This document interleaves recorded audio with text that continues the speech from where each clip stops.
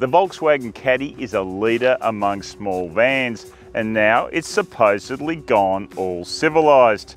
Can a load hauler also be nice to drive? Time to find out.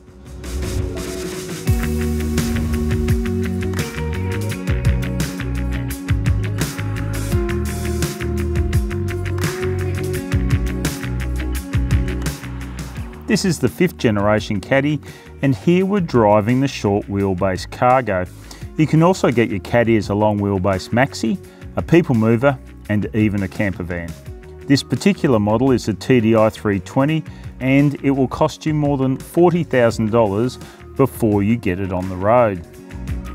The Caddy Cargo's exterior is all about work ethic, 2/3, 1/3 barn doors at the back, curbside sliding door, and lots of basic black, including steel wheels under plastic covers.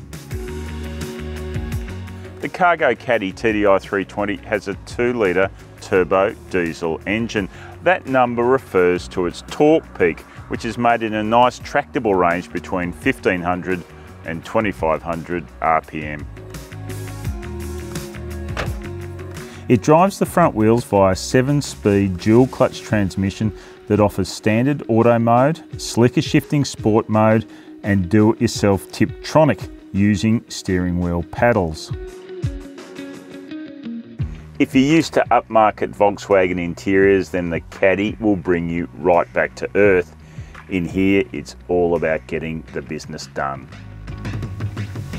These surfaces are all hard to the touch. There's nowhere to rest your left elbow. The seats are comfy but don't really recline at all. At least the steering wheel is leather wrapped rather than just moulded plastic. There's no shortage of places for you and your passenger to store your stuff. Door bins, a big glove box, plenty of cubby holes as well. There are just these 2 buttons on the dashboard. Virtually all your infotainment and climate control needs are taken care of through the touchscreen. Drill into the system as much as you like, but you won't find AM radio. And digital radio is an option, but you can hook up your smartphone to stream your favourite talk station. It's a standard sort of instrument cluster here, but thankfully there's also a digital speedo between the 2 dials. It all helps you keep accurate control of your speed and avoid those pesky speed cameras.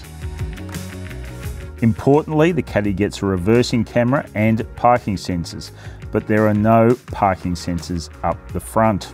In fact, the Caddy is missing a heap of safety gear, most of which you have to pay extra for. So let's check out the rear seat. Sorry, luggage area, all 3,100 litres of it. You can fit an Aussie pallet back here through the barn doors. Cargo sits on this rubber floor, and there are 6 floor-mounted hooks to lash big items down. The Caddy comes standard with this composite partition, which acts as a sound insulator for the driving compartment as well. If you're into bicycles, here's a cool feature of the Caddy Cargo. Just sling your bike in without having to remove wheels or secure it to a rack. Easy as pie. All right, we're packed and ready to go. Let's hit the road.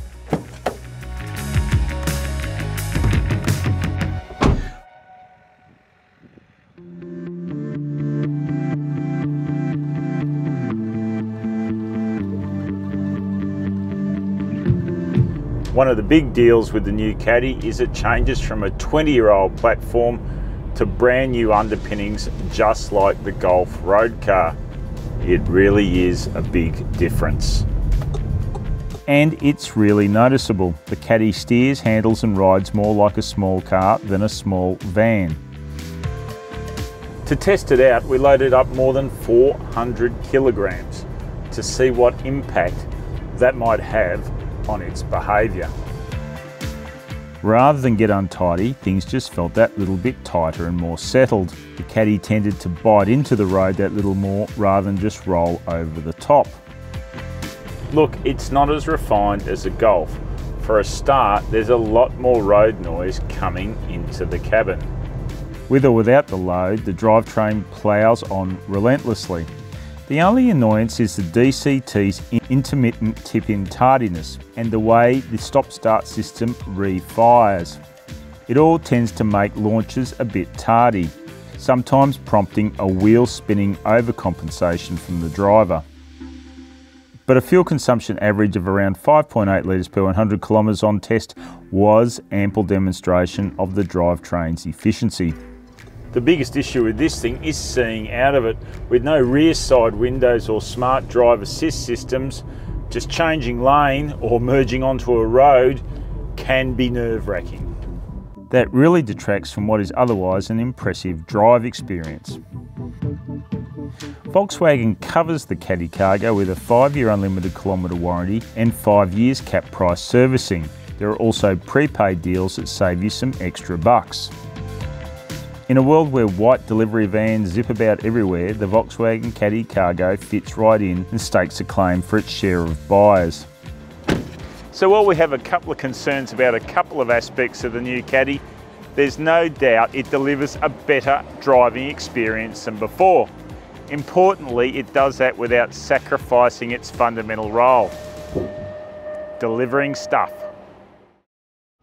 Thanks for watching. Please like and subscribe for more videos, and don't hesitate to tell us what you think in the comments below.